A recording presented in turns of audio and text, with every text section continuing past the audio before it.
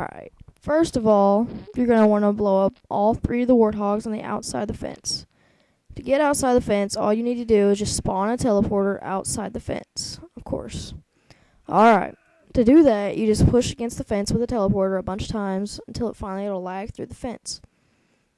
Okay, and once you blow up all 3 of the warthogs, wait till the true warthog spawns back again.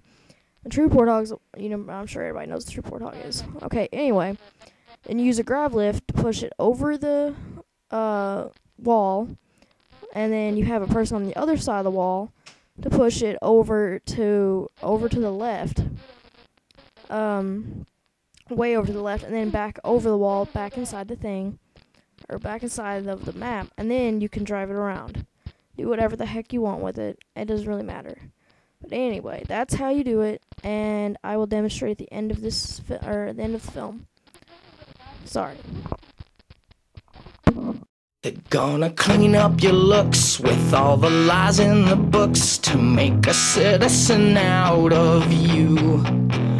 Because they sleep with a gun and keep an eye on you, son, so they can watch all the things you do.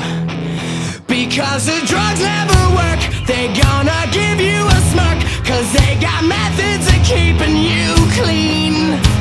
They gonna rip up your heads, your aspirations to shreds, another cog in the murder machine. They said I'm teenage and scared the living shit out of me.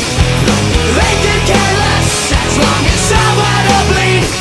So darken your clothes or strike a violent pose. Maybe it'll lead you alone, but not me. The boys and girls in the clique, the awful names at the stick. You're never gonna fit in much, kid.